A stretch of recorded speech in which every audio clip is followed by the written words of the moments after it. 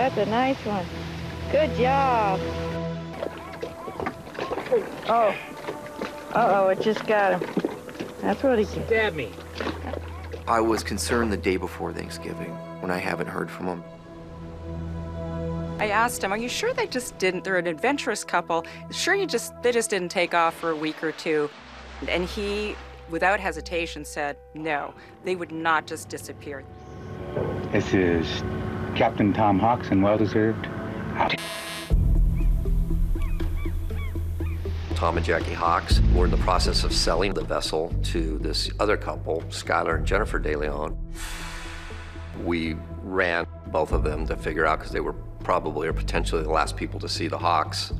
When we ran Skylar, we automatically find out that he's got a record. He had done jail time for an armed burglary, where he broke into a house with a weapon, and he was on probation.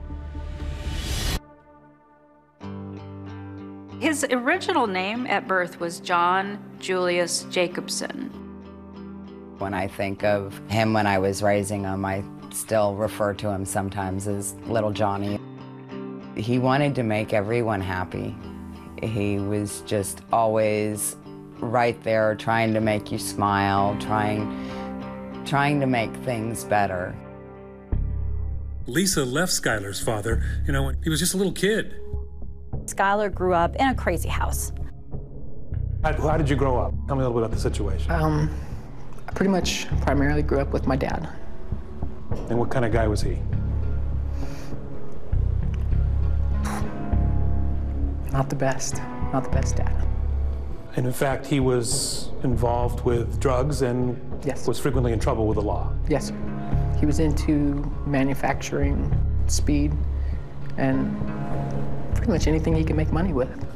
His father got him into acting, but it was never about Skylar. He wanted Skylar to act so he could make money off of him. Ready and action! He never really made it big in the business. He had parts in commercials, and I think his biggest role was probably as an extra in the Mighty Morphin Power Rangers.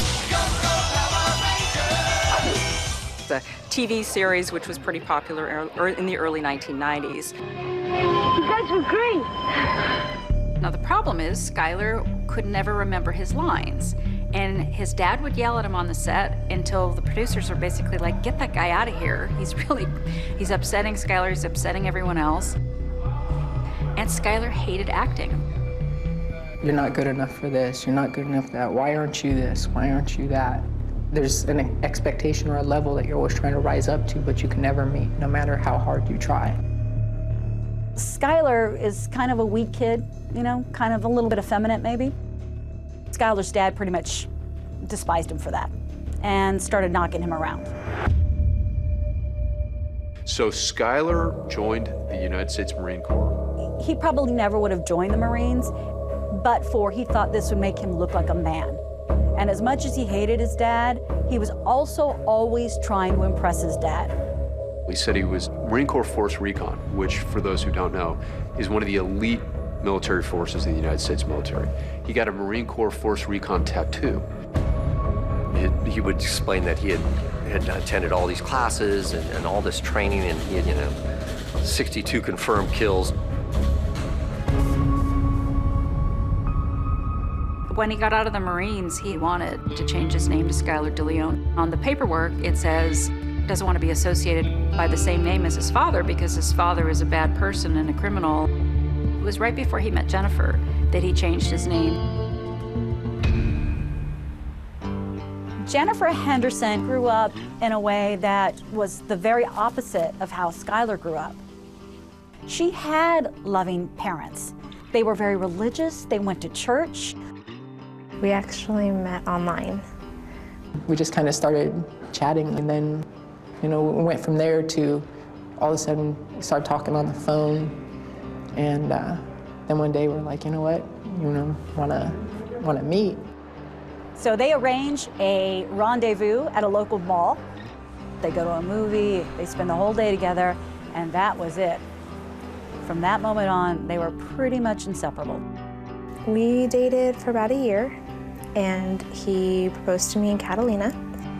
We actually had 2 weddings, a quick one in Corona Del Mar on the beach, just family, close friends, barefoot, shorts, very casual, it's very fun. And then the big formal wedding. Who knows why Jennifer ends up saying yes to Skylar? They're so different in so many ways.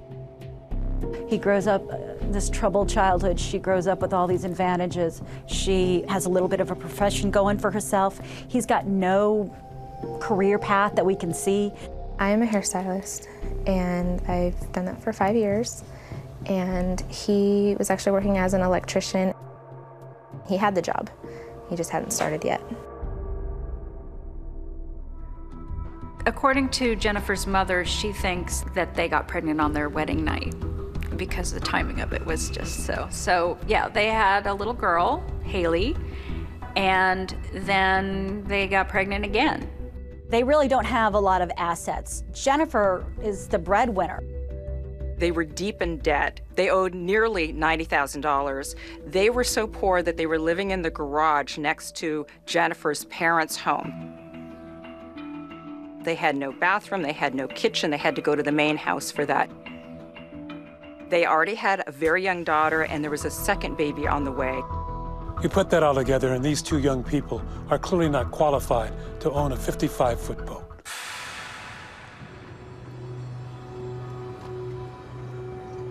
We get a search warrant to look at the boat, and they find a bunch of things that are of interest. But they find that it's, number one, it's messy, so Tom Hawks has not left it that way. And they find a receipt from a Target store. And that receipt shows a purchase of trash bags, Tums, and bleach. And Dave Byington goes, "That's a kill kit if I ever heard one." If I was going to kill somebody, you know, I'd have my clean kit, and it would be bags to get rid of evidence, you know, bleach to wipe down the scene, and maybe if I had a conscience, some Tums to settle my stomach after killing some poor people. Target security was able to pull up that specific purchase of these items. And they're expecting it to be Skylar. And they know what Skylar looks like because he's got a record and he's in the database, but it's not Skylar. And I was looking at an obese man, which was not Skylar Deleon. Now we have another little straw on the camel's back saying, okay, who is this guy and why is this receipt on this boat and who is this clown?